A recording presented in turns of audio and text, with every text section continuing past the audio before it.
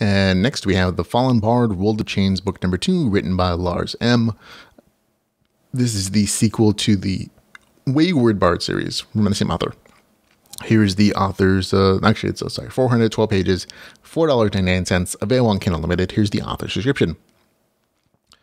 Daniel's updated guide to early retirement, version 2.0. 1. Intercept illegal money transfer from mafia bosses. Complete success, except for the part where I was discovered and almost caught. 2. Hide out in super exclusive full immersion virtual reality game until the heat is off. Doing fine so far, may have figured out that I'm in game still. It's a huge game, so no problem, right? 3. Roll a bard. Max out charisma. Live it up. 2 out of 3 ain't bad. We're just postponing the live it up part of it. 4. Profit. Still almost 2 years to go for that. Think happy thoughts? There you go. And he could have been way worse off. Sure, Daniel was stuck in a game as a local bard for a quaint village, but people were nice. The quest juicy and the lore intriguing.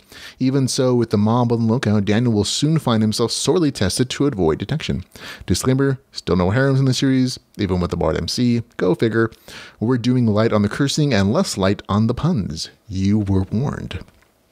So there you go. That's the author's description. Full disclosure, I received an advance copy for review. I purchased a copy when it became available. Really short, easy review on this one.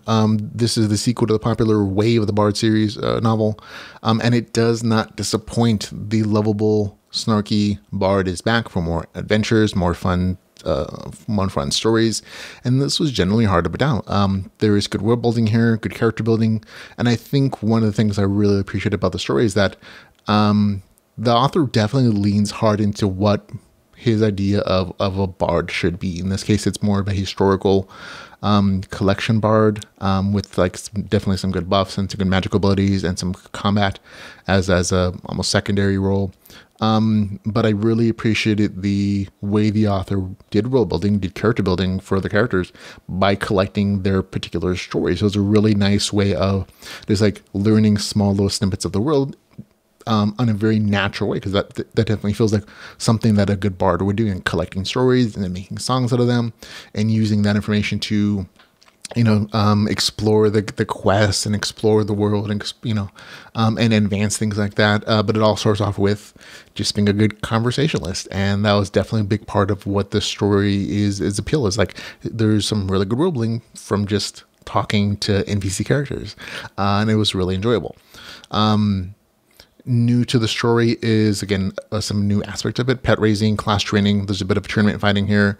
The things that I've really enjoyed about the first story are still here. Smart playing, stats that matter. That's really one of the big things that I think is a draw for me, at least, in that the main character has deficits in stats, and it actually is reflective in the story. He doesn't have great strength there, like dexterity stats, which means he's not great in straightforward combat, and that's something he has to overcome and train about. And even with training, he's never going to be a good fighter, but he maximizes the good stats and his good abilities, which is like a maxed out charisma stat, and which leads into a small casting. And so the fact that the stats actually have an impact, like a visible, written, consistent impact, is really nice for me, at least, because I'm one of those people if the stats don't really reflect in the story, it lessens my enjoyment, because that means those numbers don't really matter.